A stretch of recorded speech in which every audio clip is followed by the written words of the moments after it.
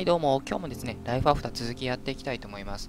今、荘園レベルが、6なんですけど、もう時期にね、7までいけるかなと思ってるので、早めにちょっと準備しておきたいと思います。もう熟練度がもう、すでに30満たしてるやつもあるし、もうそのうち全部30になるから、あとは物資だよね。石レンガ、花崗岩、セメント、片アルミ合金。石レンガの数が30。で、花崗岩が15。セメントは硬いアルミ合金がね、どうしてもイチョウの苗木の樹木の油次第なんで、これがね、ちょっと時間かかるんだよね。イチョウの苗木のせいで時間がかかってしまう。だけど他はもう用意しておこう。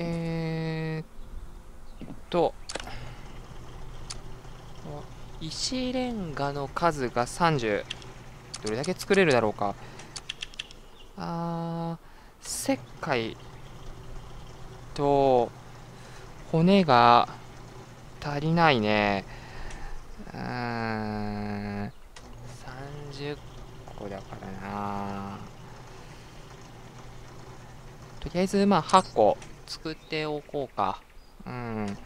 で、セメントなんだけど、セメントが10個でしょ。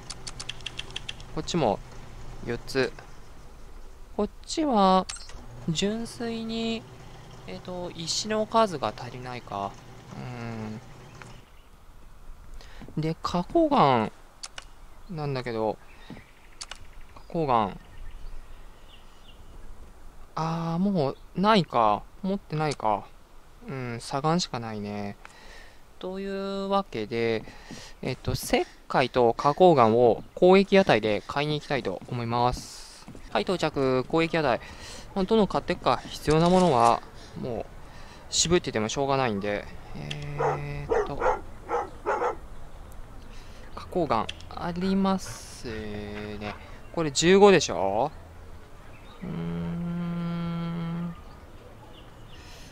15。金塊が1600使うけど、買います。ね。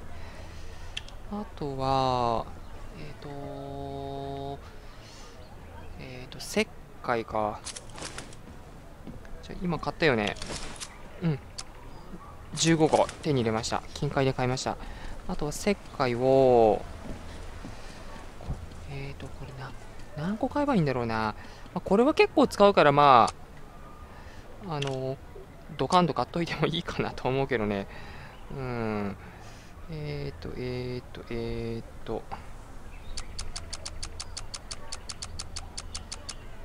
20個。総価格、20個までしか買えないのかな。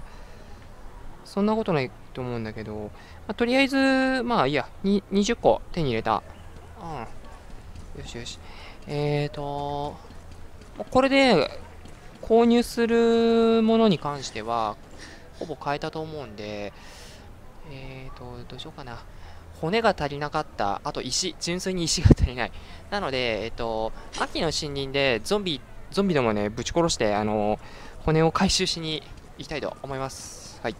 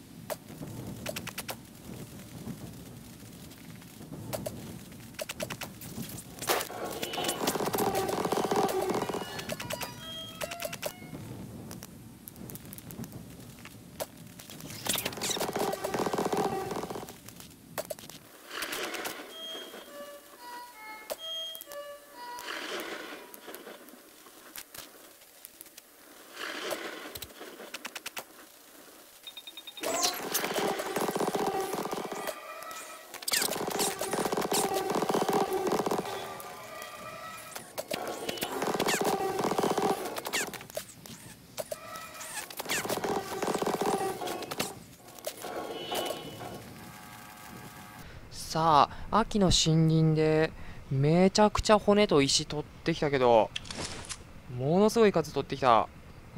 いや、骨が20個か。骨は20個。だけど、ワンちゃんの方も、まあ、石はいっぱい取ってきたね。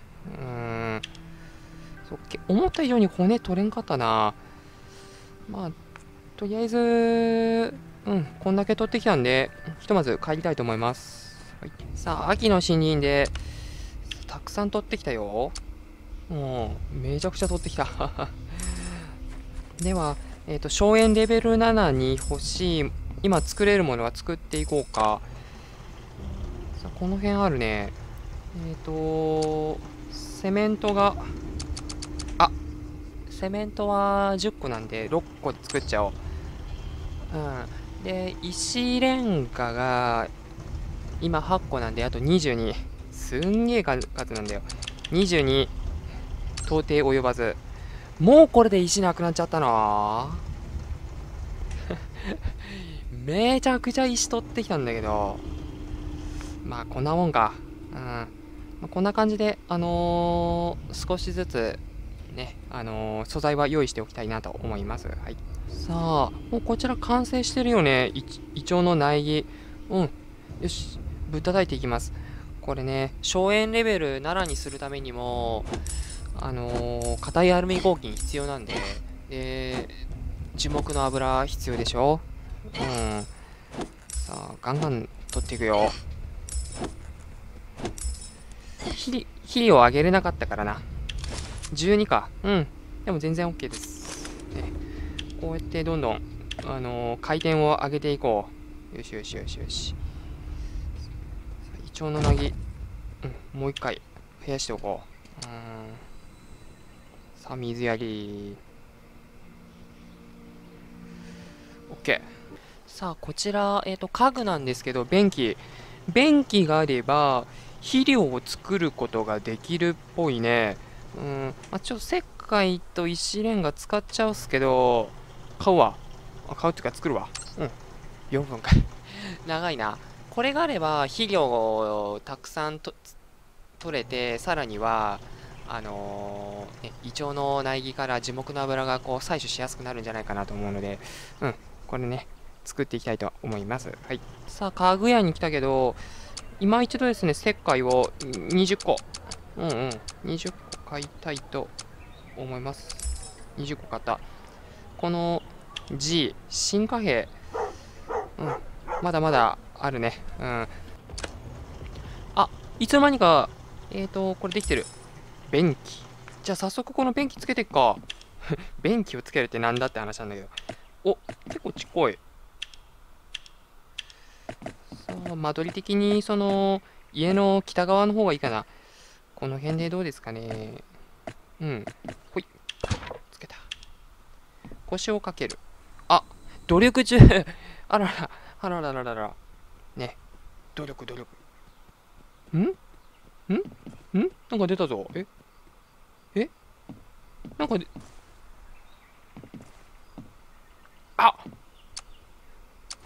うわ、ゲート。これ初めて手に入れた。これなんて読むんだろう。肥料と、これってあれかな、一番レベルが低いやつかな。とりあえず、イチョウの苗木に使っちゃうよーん。これ。さあ、どうだ？産出率が、あれ？変わった今。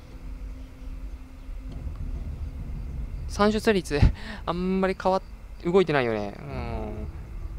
もう一回やればちょっと変わるのかな。